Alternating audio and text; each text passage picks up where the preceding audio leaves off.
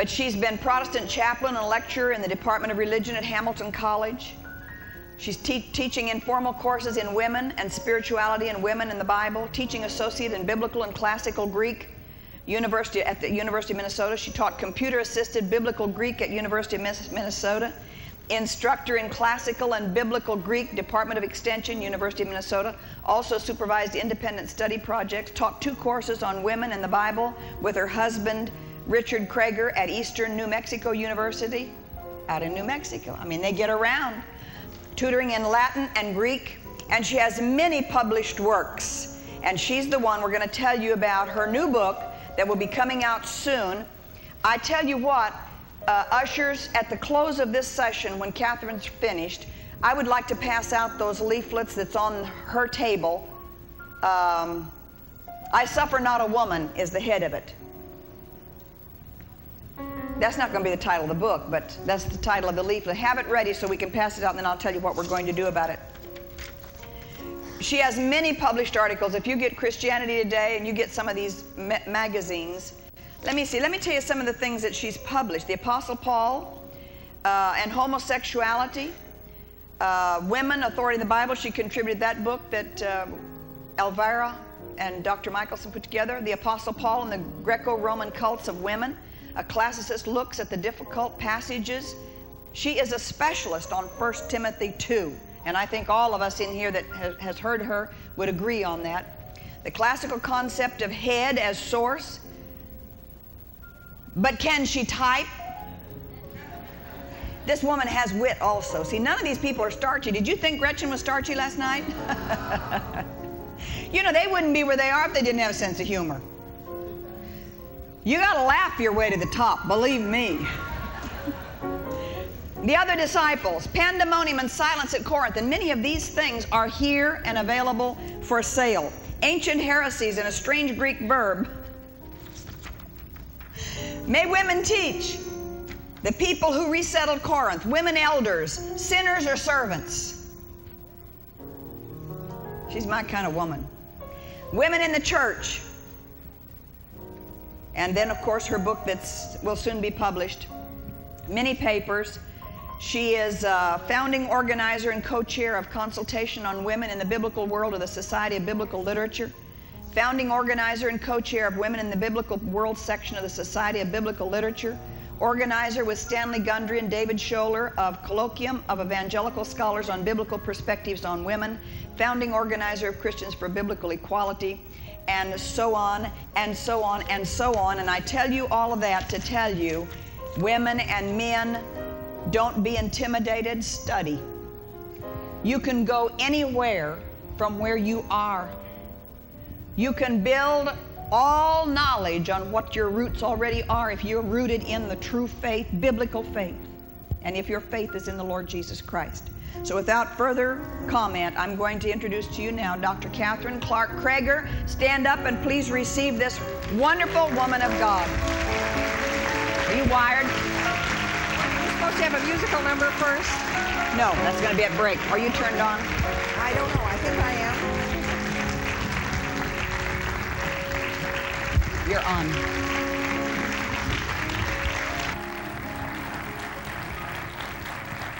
Thank you. Good morning. Mesdames et messieurs, bonjour. Good morgen, buenos dias, and Cassie, happy sweet 16. I am so sorry, and my husband is so sorry that he cannot be here. And we thank you for the prayer that went up for him during his surgery. It's a little disconcerting. We didn't know there was all that much wrong, and suddenly there was open heart surgery. And I know many, many of you prayed for you. Keep on praying. The doctor says he's making incredible recovery. And I would call Pat and say, Pat, pray for Sam. He's in awful trouble in the intensive care. And Sam is out. He's in the recovery ward. Pray for Stan Cohen. There wasn't much hope he'd pull through. And I talked to that family. And Stan is doing, just wonderfully well after having had it been nip and tuck. And people began to see that prayer really does change things.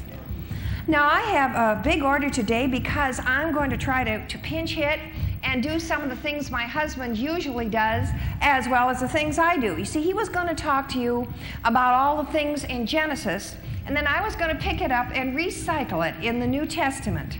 So let's begin with Genesis. In the beginning, God created the heavens and the earth. And you recall that God said, "Let there be light." Now I have a son. Actually, I have two sons. I'll probably tell you about quite a few of my kids before I get done. But this son is a high-energy physicist. That means he tries to pull apart all the little things that are running around inside an atom. And he says that they do this in order to figure out how it all got put together in the first place. And I said, well, what do the scientists say? It's very different from the days when I was in high school. Maybe it's even different from the days you were in high school. I was always told that matter can be neither created nor destroyed.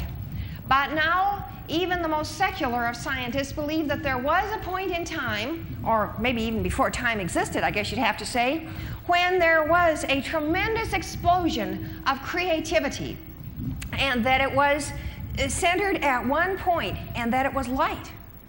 And these are the secular scientists who are saying this. And that there was this powerful and great original light. And that somehow out of this light came the tiny particles, way much smaller than the atom, things they call charm and beauty and truth and all these things. They don't mean what you and I mean by all that. But anyway, they pulled together and formed the tiny, tiny building blocks. And my son said something else to me. He said, that light, that original light, is still present in the universe. You see, I'd always wondered, and other people have too, why, God says, let there be light, and then it's day 3, according to the Genesis account, before the sun and the moon and the stars are formed. How can you have light without lights? Well, modern physics and astrophysics are now starting to say something different. They say that that primordial light is still there. One of our satellites that was sent out was actually to explore this original light. Now, we can perceive it apparently in this world by radio, and also if you somehow get the temperature 2 degrees above absolute zero. I think I learned that was minus 273 degrees Fahrenheit, so I guess that's minus 271. There's a much easier way to detect that original light, and that's with the antenna of faith. And that's available.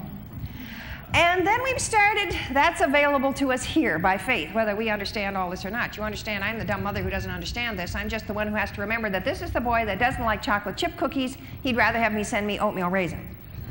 Have me send him oatmeal raisin. But he says something else to me that blew my mind even further. We started to talk about, well, what holds all these particles together? He said, well, that's light too. The Bible says that Christ upholds all things by the word of his power. The Bible says that by him all things consist. That's an old King James way of saying by him all things hold together. That light that is the light of men. Isn't that an exciting word? So what else he tells me is that all kinds of very secular scientists who have use only for the material world have become Jews and Christians because of what they read in the Genesis account. But I want to talk to you about a Lord of life and a Lord of light who holds not only all things, material things, these tiny particles that I don't understand at all, but he holds you and me together. He holds male and female together by the word of his power. And sometimes we haven't had the eyes of faith to see this. And so I want to talk to you about this morning. If you brought your Bibles, and I do hope you did, let's turn first to Genesis 5. Now, am I making... Just fix this. It's on the badge. Oh, it's on my badge and it's making rumbling noises. It's a good place. If you want, I can just yell loud and we can keep on going. Okay. I think maybe the best way to understand, you remember that the world was without form and void. And God gives the world form, and God fills up the world with all kinds of wonderful things. I've heard said that it's absolutely incredible that in the Genesis account, it should make the very close association between birds and sea creatures. Scientists tell us that there's a very close connection there. And then the mammals and so on get created later. And then on the 6th day comes that wonderful creation, the human being. Now, I remember one time my naughty kids came home from school. In fact, I must confess it was the same high-energy physicist, but a few years younger, who said, yeah, we went to Sunday school today, Ma, and they said that God created Adam, and then he made a subhuman species of monster spelled G-I-R-L. Well, either that Sunday school teacher was doing a very rotten job, or he was pulling my leg. Let's turn to Genesis chapter 5. Every time that there are several breaks in the book of Genesis, and each time we read, these are the generations. So this is the book of the generations of Adam. In the day that God created man, in the likeness of God made he him. Now, a lot of people believe this. They say, yeah, it's true, man is made in God's image, and then woman is just in the image of God. That's not what it says. Woman is just in the image of man. Both male and female are created in God's image. And one of the hardest things I ever have to do is to teach women that they are made in God's image, that they are worth something, that they are worthy of the death of Jesus Christ, who gave his life for their sakes, and that they are fully human and fully part of God's image.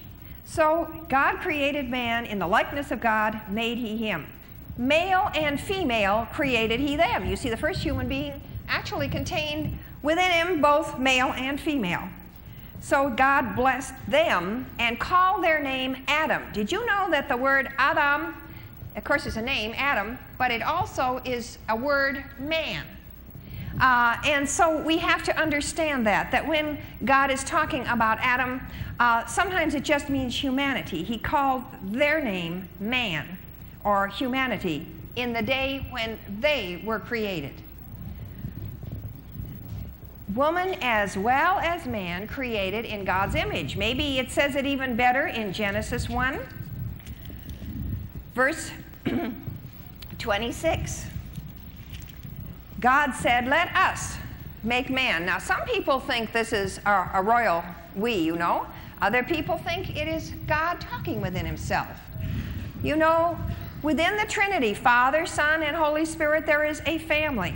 And God says, let us make humanity in our image, after our likeness. Now, that doesn't mean hands and feet and nose and so on. Some imagine God as, you know, sort of a big giant. I once heard of a young woman who was raised in a farm background, and she always pictured God, since he was like a father, as wearing bib overalls. God doesn't wear bib overalls, neither does he wear a long white robe. God is spirit, and they that worship him must worship him in spirit and in truth. So then God says that he's going to make humanity and let them, did you hear the plural? Let them have dominion over the fish of the sea, and over the fowl of the air, and over the cattle, and over all the earth, and over every creeping thing that creeps upon the earth. So God created man in his own image. In the image of God created he him, male and female created he them. And God blessed them, and said unto them, be fruitful and multiply, and replenish the earth, and subdue it.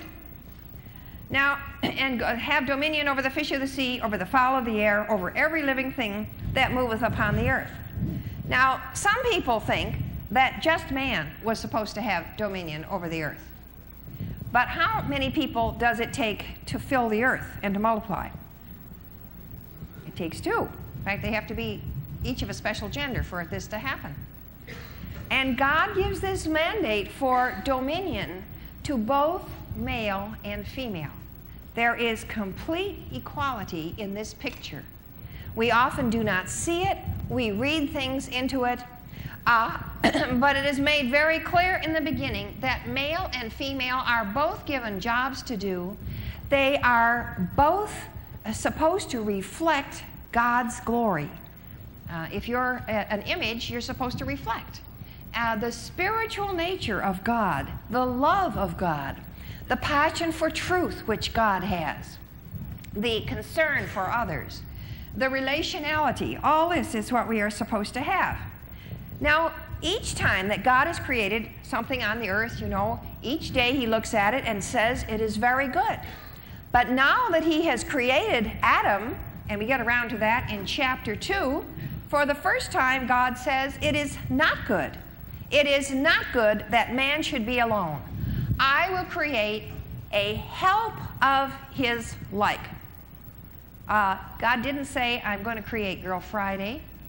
God didn't say, I'm going to create a sidekick. The words in English, and I know Lenore and Ken would tell you this, are etzer conecto. One just like me. One having the same feelings, emotions, being able to be a companion. And etzer means helper. And you see, well, there you are. Let me tell you that this word occurs some 21 times in the Hebrew Bible. And 2 or 3 times it means human beings who aren't necessarily very helpful. But 18 times it refers to God. There is no put down. Unto the hills will I lift up mine eyes. From whence cometh my help? It's there. My help cometh from the Lord which made heaven and earth. It is no put down to say that woman was called into being to be a helper and to be equal, to be like God. Now, a very interesting thing happens after God has said he's going to create a helper. You know the next thing God does? Run all the animals past. Isn't that strange? And Adam has to name them. Now, this didn't mean just, thinking up a name, Joe and Billy and so on. It meant looking at the animal, trying to understand something about that animal's nature. And when he gets all through, you know what the end result is? None of them will do for a fit companion. One who really understands. One with whom there can be spiritual dialogue and understanding. None of them are the fit helper. And so then God puts Adam to sleep and brings forth from his side. The Hebrew can mean either rib or side. From the very flesh of Adam, a second human being is formed. Now, before this, Adam is able to name the animals, but he doesn't have anybody to engage in conversation with, so he doesn't engage in conversation. And you know what he does? He bursts into poetry. This at last is bone of my bone and flesh of my flesh. This is just like me. It's part of me. It's someone with whom I can share, someone whom I can love, someone who will understand me. And he bursts into a song of praise. Adam becomes a poet. Well, now I'm going to leave the Genesis story and talk about ways in which this material is used in the New Testament. Have you ever thought about the high-risk passages in the New Testament and how much they go back to the Genesis story? And so where I want to pick up in the New Testament is in this whole idea of woman being drawn forth from man and woman being made for the source of man. Woman being made for to serve man, I'm sorry. Now, in 1 Corinthians 11, Paul is writing to what is probably the most sexually preoccupied city in the ancient world. Rome had some considerable interest that way, but a lot of the living that Corinthians derived was out of sex. A lot of the interest that they had, a lot of what they talked about, debated, they used to enter into a lot of debates about which was a better way to go, homosexuality, heterosexuality, and so on. And when Paul talks to new believers, he has a lot of things to discuss with them. I'm going to read it, and then I'm going to start in the middle of things. There are many, many things in 1 Corinthians 11 that we might want to talk about, and I'm going to try and move through them as fast as I can. Let's begin with verse 3. Perhaps we should begin with prayer. Open our eyes, O God, and show us marvelous things out of thy law. Now, I'm going to try to help you see this from the viewpoint of people who lived in ancient Greece and in the ancient world. And it means doing things differently. As I was scurrying around trying to get ready to leave, my daughter, my oldest daughter, who lives in Washington, D.C., but she has in-laws in Oklahoma, and she said, now, Mother, you've got to understand, in Oklahoma, people are different. They dress up nicely. Well, of course, Cape Cod casual, you know. Cape Cod wives, they have no pins. They pin their clothes with codfish pins. fins, and Cape Cod girls, they have no combs. They comb their hair with codfish bones. And I think she tried to tell me how nicely people do things. Certainly true. My goodness, look at this church and the way you treated us. And she wasn't quite sure my Cape Cod casual was going to fit in. Now, Paul is trying to take this story from Genesis that was first written in Hebrew to people who had a Hebrew understanding, and he's going to try to fit it into a different culture. Let's read it all together. Now, T.L. read to us from Living Letters. When you come to the tough stuff on women, though, don't do this. I'm just going to read it to you from the Greek. I'll translate it, okay? This is Kathy's translation. I want you to know that the head of every man is Christ, and the man is the head of the woman, and God is the head of Christ. Every man, when he prays or prophesies with his head uncovered, disgraces his head. And every woman praying or prophesying with her head uncovered disgraces her head. For it is one and the same as if her head were shaven. For if a woman does not veil her head, then let her have her hair cut off. And that was, by the way, a disgrace. That's one of the things you did if women were unchaste. You did it for some other reasons too. For a man ought not to cover his head, since he is the image and glory of God. But woman is the glory of man. Incidentally, it doesn't say woman is the image of man, because she isn't. She's the image of God. We'll get around to the glory part in a little while. By the way, I think you all know Daisy's the glory of TL. Okay? All right. For man is not originally out of woman, but woman from man. And man was not created for the sake of the woman, but the woman for the sake of the man. Now here's what you don't have translated right in your Bibles. Therefore ought a woman to have power over her head because of the messengers. You've got everything but, huh? The word exousia, which is used here in the Greek, is not ever used of giving away power, but rather of exercising power, or of having the free right of choice. Only, neither is the woman without the man, nor the man without the woman in the Lord. Isn't that good news? We belong to each other. The God who holds all things together by the might of his power holds you and me together, male and female. In Jesus Christ, there's no room for the battle of the sexes. And just as woman came forth out of the man, so now man comes out of the woman, and all things are of God. I think these two passages are some of the greatest passages in the Word on biblical equality. Neither is the man without the woman, nor the woman without neither is the man without the woman, nor the woman without the man in the Lord. And just as woman came forth from man, so now man comes forth from woman, and all things are of God. Now judge this. Is it suitable for a woman to pray to God with her head uncovered? Does not even nature itself teach that a man, if he has long hair, is a disgrace to himself? And that if a woman has long hair, it is a glory to her, because her hair is given to her as clothing.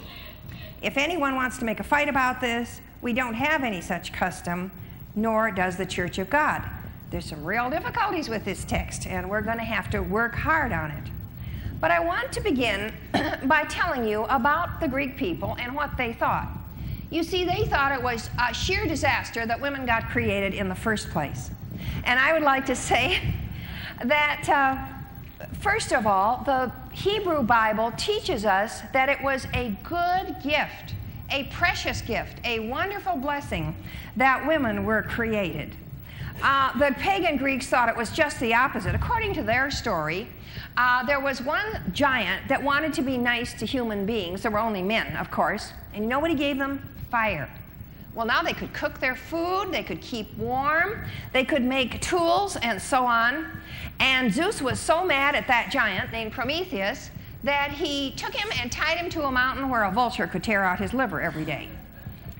But he was still mad, and he wanted to do something to get even with man, because man was going to be too powerful if he had fire. And so he decided to play a nasty trick on him.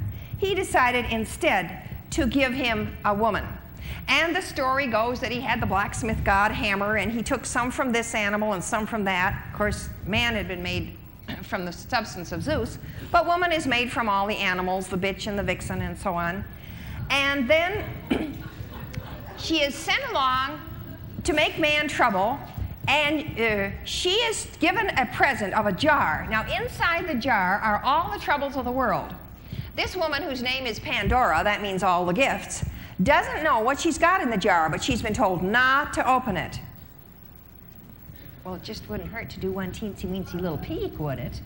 And so she opens it to get one teensy-weensy little peek, and all the troubles of the world fly out.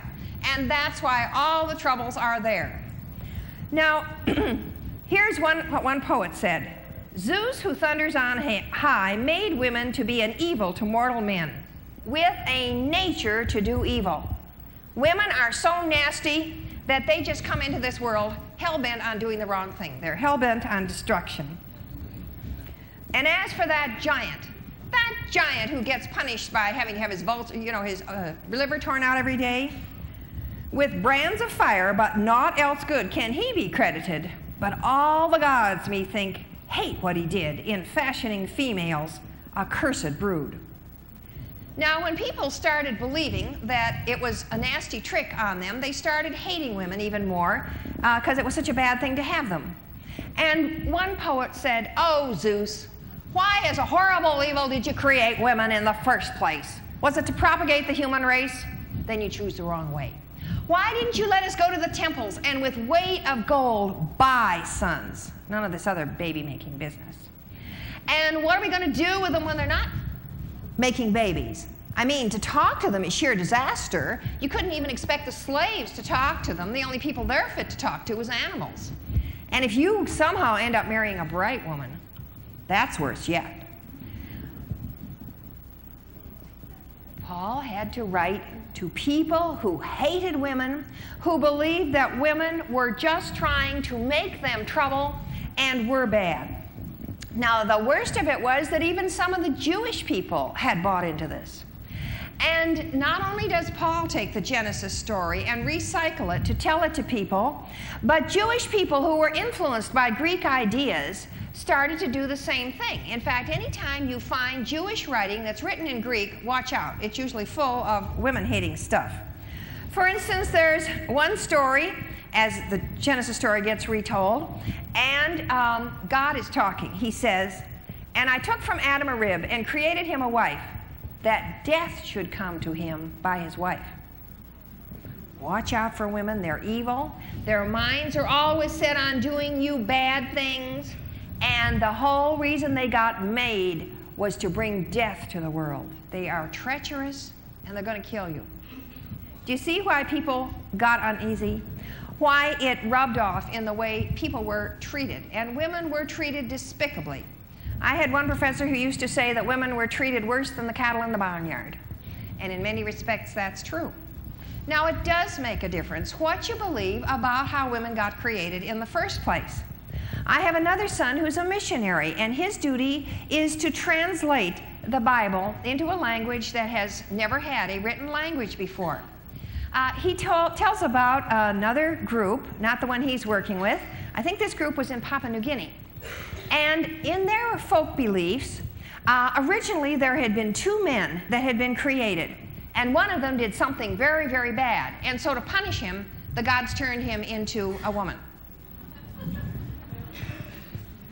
Now, when they got the Genesis translated, and they saw that God from the beginning had made male and female as equal, it changed their whole attitude toward women. And the whole society began to change. If we understand God's word, it does make a difference. The Bible says, "The entrance of thy word giveth light. And light is sown for the righteous, and gladness for the upright in heart." This is God's good news. But then you say, it says that woman was created for the sake of man. Man wasn't created for woman's sake, but woman was created for man's sake. That's a put down, huh? Well, no. when Paul uses this very same term many times in 1 and 2 Corinthians. Probably you know the one where he says in 1 Corinthians 4:10, we are fools for Christ's sake. Is that a put down? Maybe it is to be a fool, but not to do it for Christ's sake. And then there's a time when Paul is trying to explain something he doesn't think they quite understand. The Corinthians are just like me, a little bit retarded, a slow learner. And so Paul says, now I'm trying to explain this for your sakes. 1 Corinthians 4:6. And 1 Corinthians 9:10, he writes, he says this wholly for our sakes, for it is written for our sakes. Does that degrade the scripture to say that it is written for our sakes? Or is that representing ministry?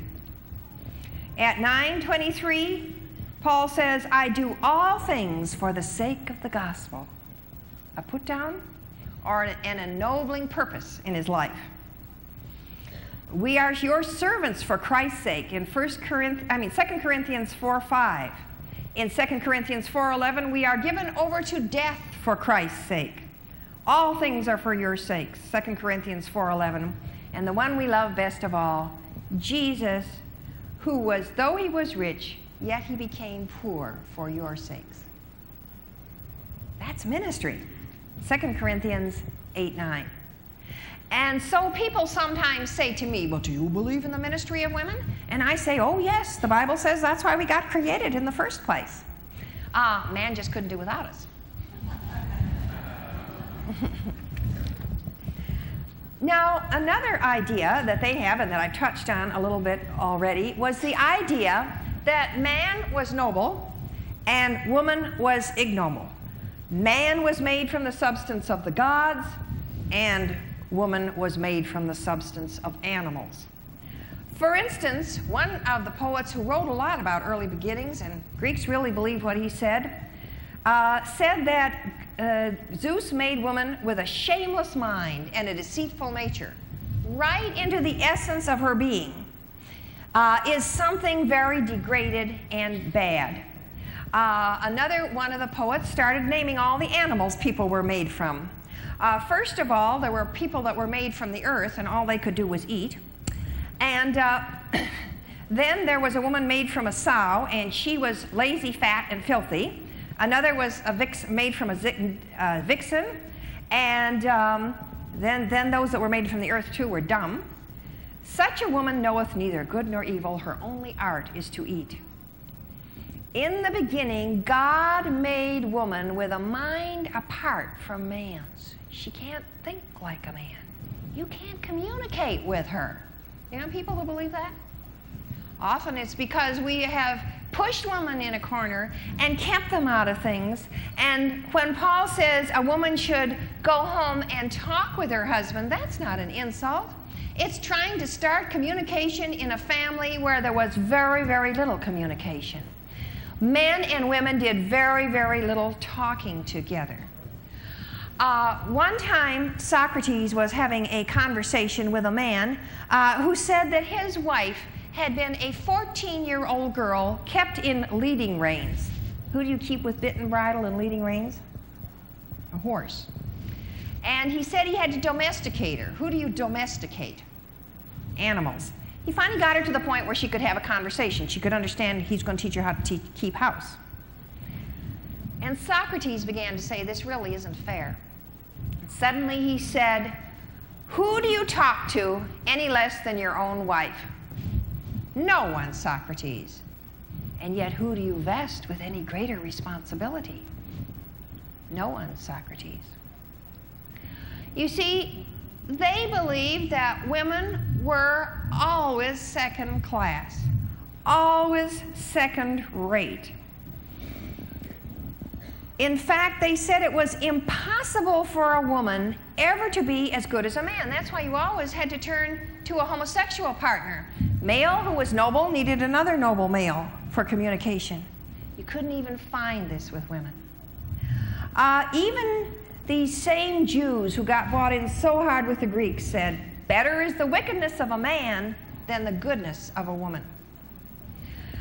Aristotle said the worst man is better than the most virtuous woman. And the bravest woman is always a cowardly custard compared to the most scared, timid male. And so the idea that there would be one flesh, that there would be a human being who shared the same substance, who shared the same feelings, who didn't like to be pushed around any more than a man liked to be pushed around. A woman who can lay hold of the same God. A person whose spiritual experience is just as valid as that of the male. This idea of flesh and blood of the same blood is terribly important in the gift that God gives, giving man and woman one to another. Now, twice in this passage that I read to you in 1 Corinthians 11, it spoke of woman being taken out of man. And I suggest that this is not a put down, but a put beside, a sharing together. I wanted to talk to you next about the word head. Remember, we started out by saying that the head of the man is Christ, the head of Christ is God, and the head of a woman is the man. Now somebody says, and that means boss. Well, it depends on which culture you're talking about. Now, just as I told you, people in Tulsa are very up and coming, and in Cape Cod, people are pretty casual. And sometimes words mean different things in different parts of the country. Like some people call it soda, and some people call it pop, okay? And some people call it tonic. Depends on what what you're going to ask for if you want a glass of ginger ale. In the same way, people in the Hebrew language sometimes used head to mean boss. But in Greek, it usually didn't have that meaning. Of course, it could mean the topmost part of your body. It could even mean the topmost part of a pillar. It could mean the chapter heading. We still speak about chapter heading, right? The thing that kind of sums everything else and pulls it all together. It could mean the beginning or the source of something. I'll tell you a cute little story about that. Up in Minnesota, the explorers were looking for the source or the head of the Mississippi. Now, the truth of the matter is there's a lake and several little springs, bring water into it, and so all you can say is, well, it just seems to begin in this particular lake. And the explorer called his chaplain. Now, I'm sorry to tell you this chaplain didn't know Latin very well, even though he was, well, I won't go into that, but Latin has sometimes been pretty shaky. And so the explorer said to him, tell me what the Latin word is for true head. Well, he got it a little bit wrong. He said it's veritas caput. That means truth head. The explorer thought for a little while. He said, that's too long, so we'll just call it Itasca. And to this very day, we have Lake Itasca in Minnesota, the source of the Mississippi River. The head, the true head. And in just a moment, I am going to show you how the Greeks had this same understanding of head as source or beginning. Now, twice we've had the idea that woman came forth from man, that he was her head or her source. And you say, well, but other people say it means boss. Well, then I think we have to look into the nature of God himself. You see, if we say women are subordinate, they're the second-class people, are we saying that Christ is second-class in comparison to the Father? This becomes a very dangerous doctrine. Jesus said, I and the Father are one. And again he says, the one who has seen me has seen the Father. John 16:15, all that the Father has is mine. And he prays to the Father in John 17. And he prays that all believers may be one, as you, Father, are in me, and I in you, so that they may be one in us. And we could go on and give many examples where Jesus calls on the Father to do things. For instance, John 12:28, Father, glorify your name. Then a voice came from heaven, I have indeed glorified it, and will glorify it again. The Son took upon himself the form of a servant for our salvation to come into this world. And the Spirit was sent forth And Jesus said that he would ask the Father, and that the Father would, this is John 14, 16 and 26. I will ask the Father, and he will give you another comforter, so that he may be with you forever. And the Comforter, the Holy Spirit, whom the Father will send in my name, he will teach you all things. You see, there's sort of an interchanging. They call upon one another. There is a mutual submission within the Godhead. I think some of the other people are going to deal more with this. Otherwise, maybe I will get back to this. The idea of the interdependence of the Godhead. But I wanted to explain to you that if we do not understand God as being three persons, yet one God, equal in power and goodness and love, we get into some very serious trouble. If we say, as some people nowadays are, the woman is second rate, there's even subordination within the Godhead. There is servanthood. There's a lot of servanthood, and there's servanthood for each one of us. Helper means being servant, but it also involves the idea of mutuality, of helping one another. And this is important. But the early fathers began to deal with this. And they said, how should you understand this Bible passage when it speaks here of God as head of Christ and man as head of woman? Does this mean inferiority or subordination? And St. John Chrysostom, a Greek-speaking father who preached right through the Bible, and we still have many, many of his sermons expounding the Word of God. And he said, how do you understand it? He said, no, if Paul had meant inferiority, he'd have talked about man and slave, not man and wife. He wasn't always that kind. But he said, now how are some people going to look at this word, head? He said, well, some of them are going to think it means inferiority, but I'll tell you about that crowd. They're heretics. And he said Paul intended to show equality. How then, he asked, should we understand the word head? And here's the answer he gave. When you read the word head in this Bible passage, understand it in the sense of perfect unity. Have you ever thought of a head and body parting company? Neither does very well without the other.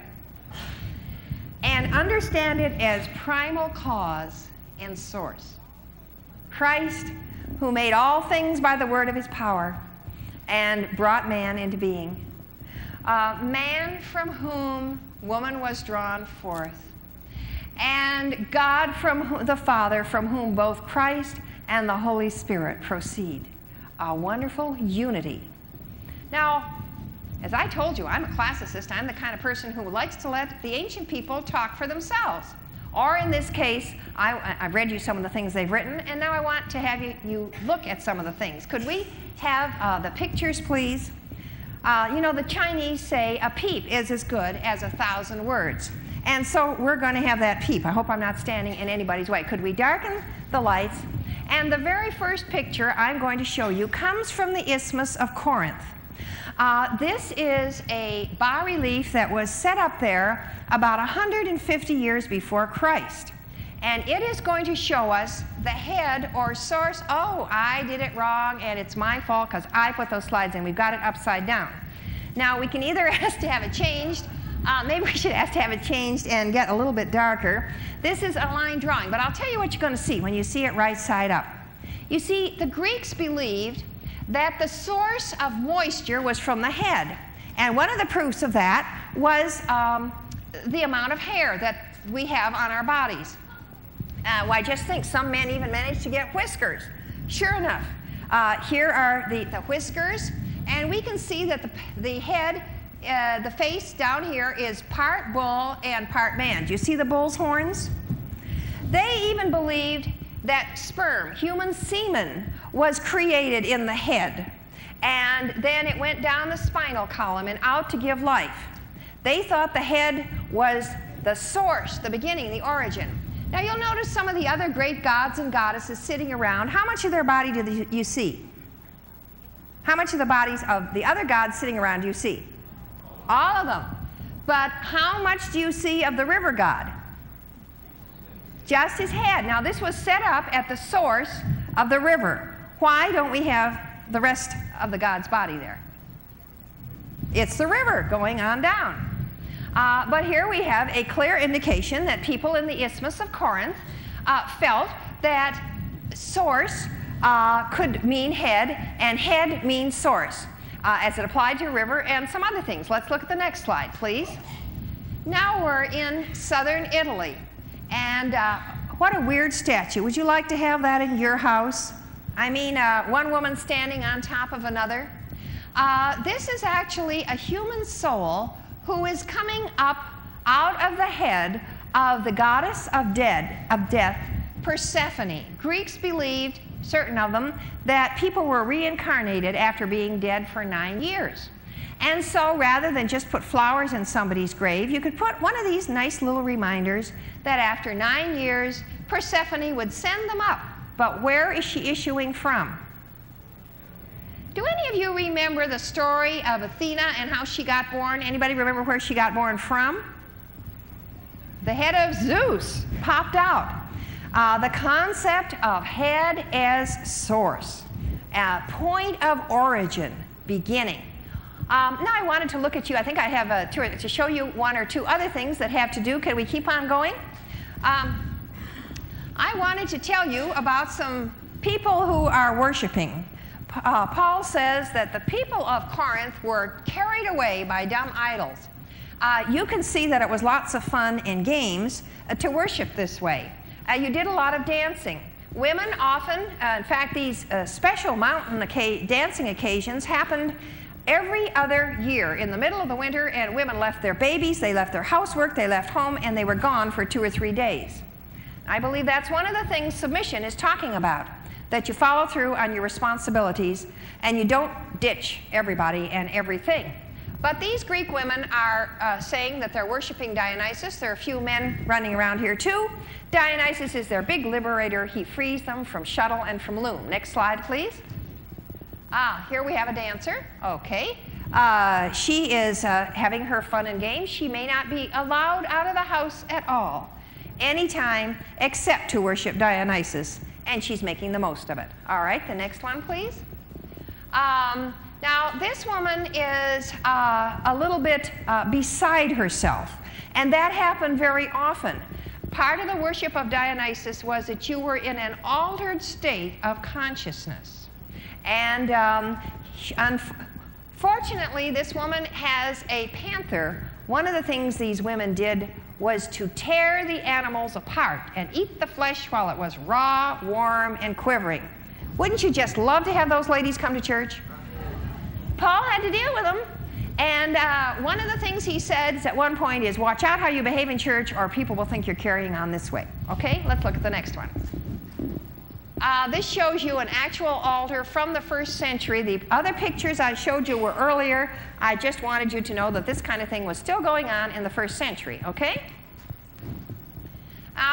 These are pictures just before the 1st century AD. They're the 1st century BC, and they show some other women worshiping, and this was painted on a wall in Pompeii. This one is pretty polite, okay? Some of the others aren't so polite.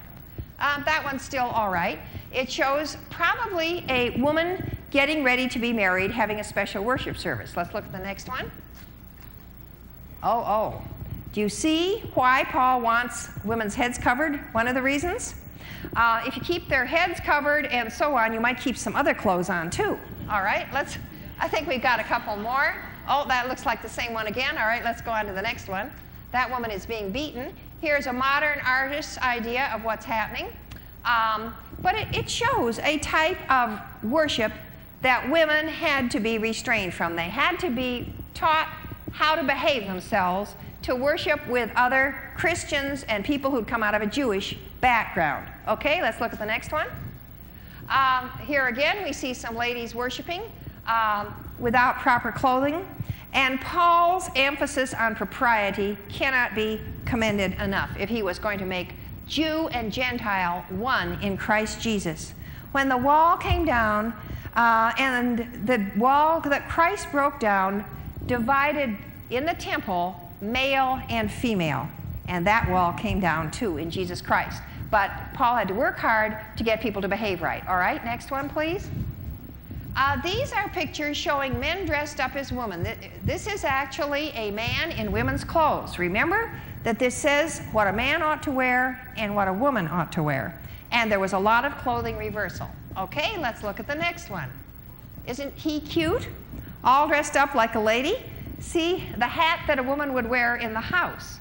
Of course, he's going out on the streets, and this would be during a worship service of the pagan god Dionysus. In the New Testament period, people were switching clothes. And I believe this is one of the things Paul is speaking out against. We know that Samson had long hair. We know that Absalom had long hair. The Greeks speak of the long-haired Achaeans who went into battle at the Trojan War. But I think Paul is repudiating this idea of switching and wearing each other's clothes. Next one, please. Oh, aren't they having fun? And look at their cute little parasols, all right? And here they are hopping and skipping. This represents the kind of thing that the poet Aristophanes would write. Men would get dressed up as women, and here the bottoms are even padded, okay? I kind of like him. And there were 2 festivals during the year when they would tend to do this, although if you had a good drinking party, after all, Dionysus was the god of wine. All right, so you could, when you had a drinking party, you could carry this on. Here we see a woman dancing before the god Dionysus. This is actually from Corinth. And you see she has put on satyr pants with the male organ actually attached. This concept of sex reversal. And Paul repudiates this. He says, if you're a man, that's good. If you're a woman, that's good. Hang on to the identity of who you are. You don't have to go exchanging it. All right, let's look at the next one. And here is Dionysus himself dressed up as a woman. He himself was a god whose sexual identity was sort of blurred. That isn't where Paul is. Paul affirms men, he affirms women. And he glorifies Jesus Christ, who has made us one in him. And that's all for today, folks.